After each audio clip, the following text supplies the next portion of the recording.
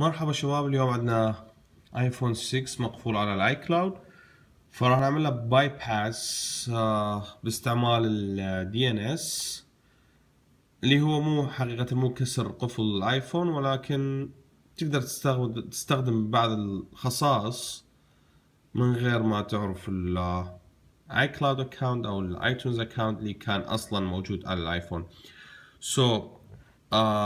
لنورث امريكا يعني كندا وامريكا لازم تستعمل هذا الدي ان اس اللي هو 104.154.51.7 وترجع باك، ترجع تسوي كونكت على نفس الوايرلس اللي انت عدلت خصائص تبعها.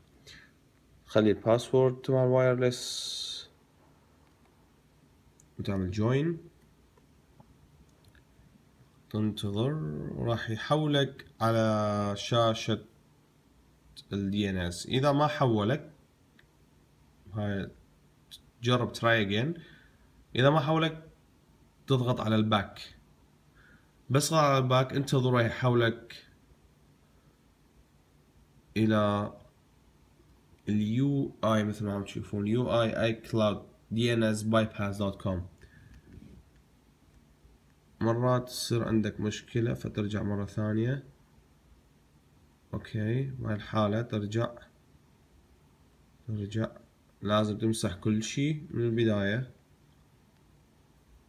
تمسح كل شي من البداية وترجع مرة ثانية على الاي، تكبس تروح على DNS 104.154.51.7، ترجع باك، تدخل على الوايرلس، تنزل باسورد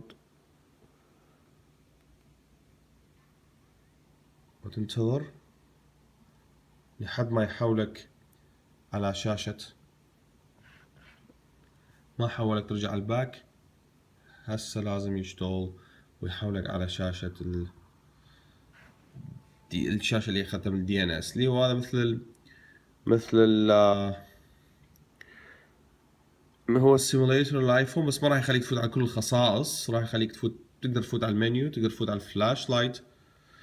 مثلا هنا تكبس على الفلاش لايت، تروح على تيك فوتو او فيديو، تروح على الفيديو، تكبس على الفلاش، تسوي له اون، راح يشتغل الفلاش، ترجع الكانسل، الفلاش شغال اوكي. تروح على الساعة ايضا شغالة اوكي ساعة. عندك الفري ويب اي او اس، هذا راح يعطيك مثل محاكي للايفون، بس هو مو شاشة الايفون الخاصة بيك هاي، لانه الايفون مقفول. احنا مثل ما اتفقنا من البداية ان الايفون مقفول، ما تقدر تفوت على البرامج والمعلومات اللي بالايفون، فهذا مثل السيرفر راح تقدر تستعمله، راح تقدر تفوت على السوشيال ميديا، راح تقدر تفوت على الجيمز، تلعب العاب ميديا. هنا عندك الافيس، الشغلات المكتبية، المابس، الجيميل، مايكروسوفت وورد. تقدر تفوت على الشوبس مثل اي باي، عندك انا علي اكسبرس، عندك موقع هنا اوكي. نفوت على شغلات سياحية اللي هو طبعا المخدم هو اللي يوفرها. عندك هنا برامج الديتنج ما ديتنج، عندك هنا برامج تعليمية educations، عندك هنا بيوتي and health، وعندك هنا كازينو العاب اوكي. عندك هنا متصفح راح يشتغل طبيعي، راح نجرب شغلة.